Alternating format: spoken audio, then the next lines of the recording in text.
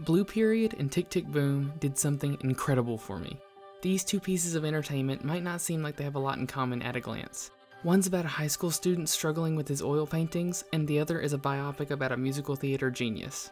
The common thread is art, and that need, that drive that individuals have to create something, anything, just to be able to have a creation. Both main characters share this drive, and it's a drive I share as well. Definitely sounds pretentious, I know.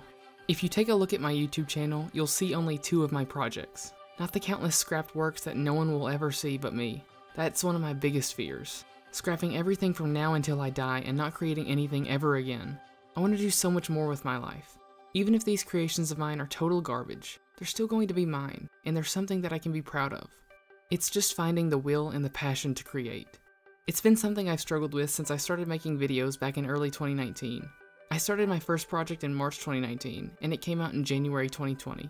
The next project that I actually finished was started in June 2020 and finished February 2021.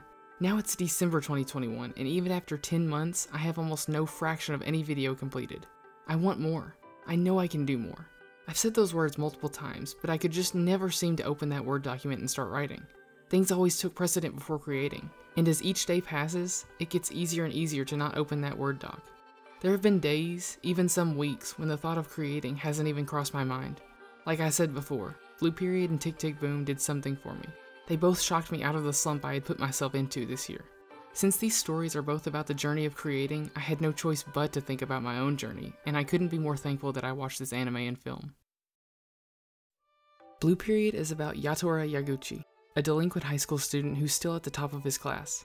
He has great grades, a dependable group of friends, and he considers every one of his days fun. But that fun has a certain hollowness to it. Yatora doesn't feel complete. Through some inspiration from a member of his school's art club, he finds himself inspired to create his own art.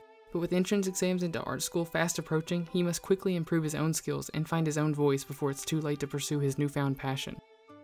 Tick Tick Boom is about Jonathan Larson, a 29, almost 30-year-old musical theater writer who waits tables to pay the bills.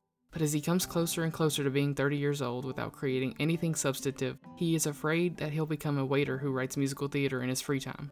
As his 30th birthday closes in, he has one shot to get his original rock musical off the ground before he might lose any and all chances to make a name for himself. That ticking in his head is ringing, and he can't hear anything else, ticking down until everything explodes.